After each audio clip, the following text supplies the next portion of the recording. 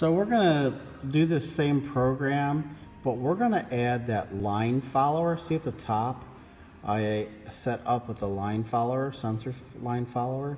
I called it George. Call it whatever you want. And then that while loop, instead of while 1 equals 1, which is forever, I told it to go while the sensor has a certain value.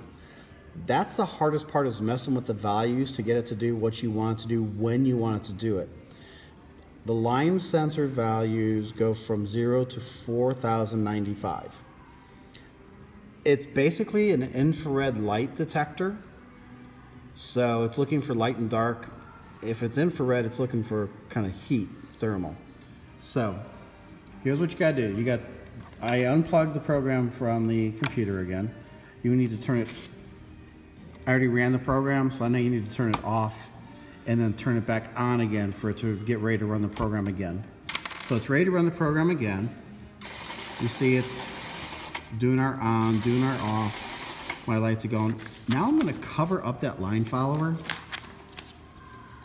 and try and get the paper to stay there.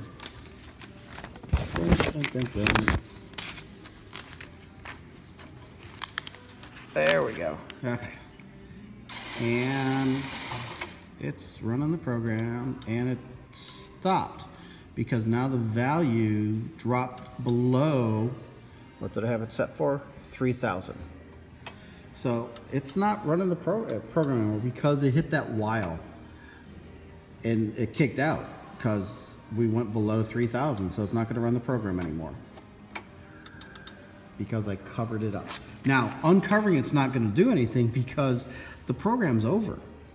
Where I put that sensor value is run the program while this is true, and it's no longer true, so it's not run the program anymore. So that's a way to use line follower with the while. We can use it with untils and other things also. It's a matter of finding the value that works.